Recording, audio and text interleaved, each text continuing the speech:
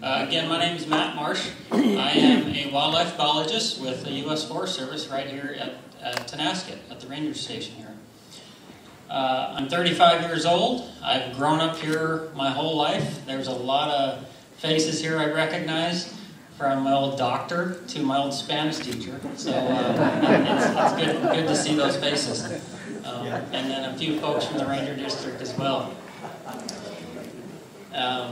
So I'm really pleased to be here tonight, and frankly quite honored that I was asked to present something. And when Julie asked, well, is there something that you could present, kind of one of the first things that came to mind was I do a lot of work in the springtime surveying for great gray owls. So I thought, well, maybe if no one's ever done a survey or a presentation on great grays, I would do that. So here I am tonight, and I hope you enjoy it. And also, we'll do quite a bit of interaction tonight. And then I'll also ask from Lee Johnson here. He's also a local resident in the Highlands that everybody knows for the most part.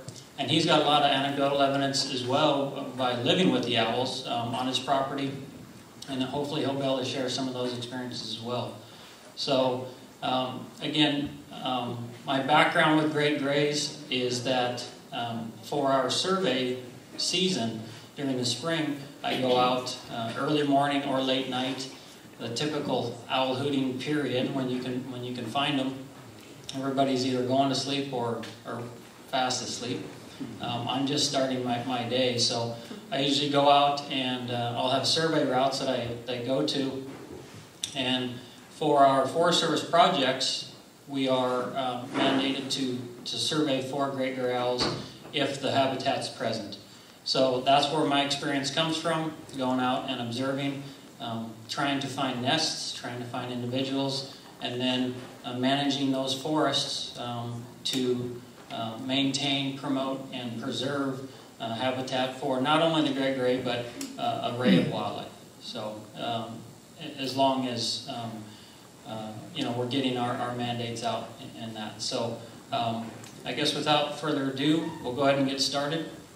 And before I get started, I wanted to say, again, thanks to Julie and the OHA organization for allowing me to come speak. And that's pretty hard to come up and talk after that great song. And as y'all walked in, you probably saw the owl there. That's a mount that came from the Republic Ranger District. It was a salvage permit owl that somehow passed away or died here years ago, and it was an old mount that it's the only great gray mount I know of around close, and I was able to borrow it for the night's presentation. So take a look. A lot of people were looking at the before the show started here, and then afterwards feel free to look. I just ask that you don't touch it because it's pretty old and not mine. So, but it really shows all the features of the great gray. And everybody says, "Oh, I've seen great grays before," and then they see the owl, or actually see the mount, or actually see a live owl in the wild, and they say, "Oh, I've never seen one of those before." So you can really get a good perspective of how large they are, and why they're so special and beautiful at the same time. If anybody's ever driven around this building, a lot of locals have during the daylight, they've seen the mural on the outside, right?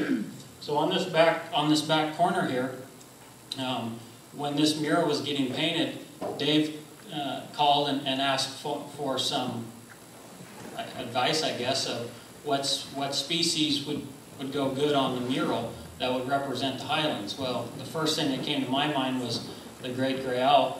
And so the next time you're in the daytime, come over here and look, and you'll see a really beautiful picture of the great gray sitting in some aspens on the northeast corner of this building. So kind of a special creature overall.